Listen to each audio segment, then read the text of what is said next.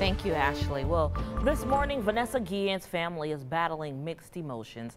The only person charged in connection with the Fort Hood soldier's death copped a plea deal. 6 News reporter Meredith Haas is live outside the federal courthouse in Waco, where the shocking deal came down. And Meredith, what happens now?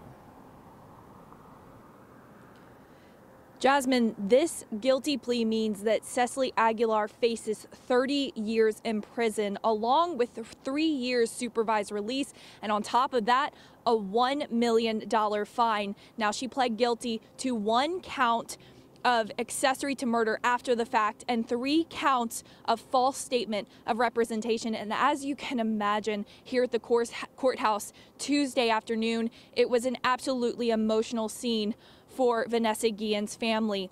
Vanessa Guillen's family was there for the sentencing. They say they were taken back by Aguilar's decision.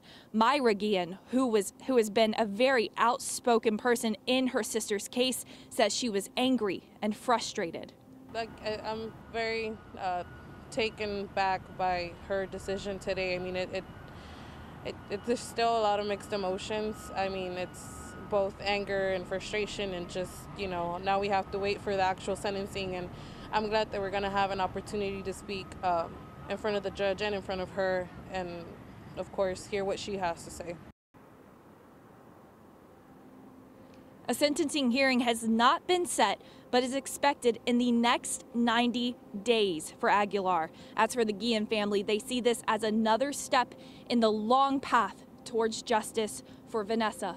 Live in Waco, I'm Meredith Haas. Back to you in the studio. Okay, thank you, Meredith. Yes, it has been a long 2.5, almost 3 years for that family. Thank you.